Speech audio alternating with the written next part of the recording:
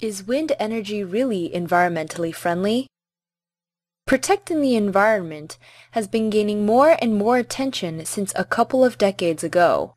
Wind energy, solar energy, tide energy, and microbiology energy are all being considered as the future alternative energy resources for environmental protection.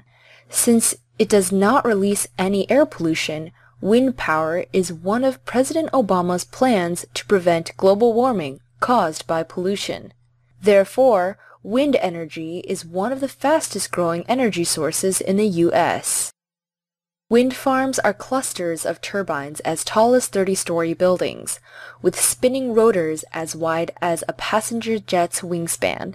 Though the blades appear to move slowly, they can reach speeds up to 170 miles per hour at the tips, creating tornado-like vortexes. While the industry is greatly expanding, wind farms in 10 states have killed at least 85 eagles since 1997, with the most deaths occurring between 2008 and 2012. A majority of them were golden eagles that struck wind turbines. One of the eagles counted in the study was electrocuted by a power line. According to a new scientific study by government biologists, wind energy facilities have killed at least 67 golden and bald eagles in the last 5 years, but the figure could be much higher. Also, the figure is likely to be substantially underestimated, since companies report eagle deaths voluntarily. During their entire search for dead birds, wind energy companies discovered that only a fraction of the deaths were caused by wind turbines.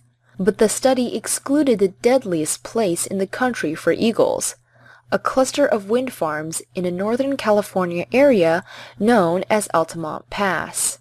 Wind farms built there decades ago kill more than 60 birds a year. Wind farms in California and Wyoming are responsible for 58 deaths this year, followed by facilities in Oregon, New Mexico, Colorado, Washington, Utah, Texas, Maryland, and Iowa. In all, 32 facilities were implicated. One wind farm in Wyoming was responsible for a dozen deaths of golden eagles. The most occurred at a single facility.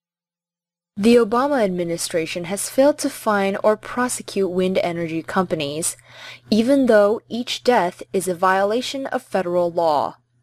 The Fish and Wildlife Service has expressed that it is investigating 18 bird death cases involving wind power facilities, and 7 have been referred to the Justice Department. The American Wind Energy Association said in a statement that the figure was much lower than other causes of eagle deaths.